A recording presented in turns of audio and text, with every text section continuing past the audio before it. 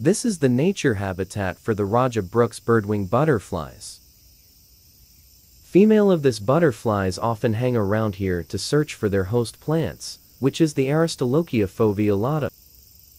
According to the Malaysia Red List Plant of Peninsular Malaysia, 2021, Aristolochia foveolata are listed as endangered with the risk of extinction. These endangered rare plants only grown in the mountain forest of 900 meters above sea level, and they are the only host plant that the caterpillars of Rajah Brooke's birdwing butterfly feed on. Unfortunately, many of these habitats had been destroyed for development and farming. Because of this, many of the endangered host plant had been destroyed as well. Can you imagine what will happen to our beautiful, protected birdwing butterflies without these plants in the future? These precious birdwing butterflies definitely will go extinct without their host plant too. It's sad but true. Only very few of them survived and many die from land clearing activities.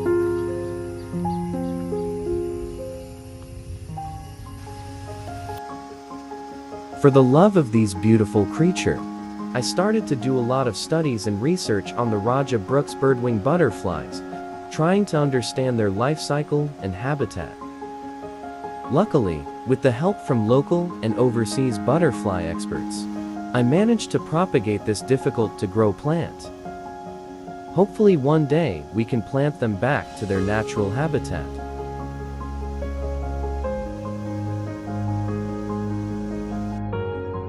Meanwhile, I also trying my best to collect seed pods from the wild for conservation purposes.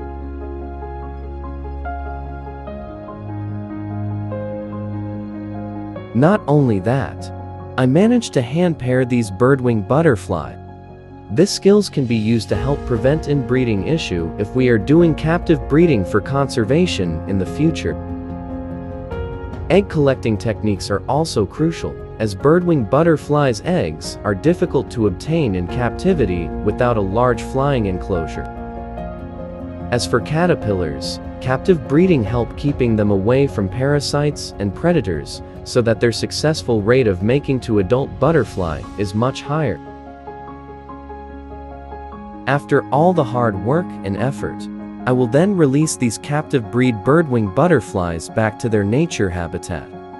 Hopefully, they will continue offspring from generation to generation. Remember, actions speak louder than words. To me, I personally think that there is no point in listing these plants and butterflies as protected and endangered species without taking actions to conserve them. I'm trying my best to conserve and increase the population of these beautiful creatures without any form of support or funding from any organization. So please, subscribe to my channel, like and share this video to show your support to my hard work, dedication, and help keeping me motivated to continue making more life cycle videos in the future.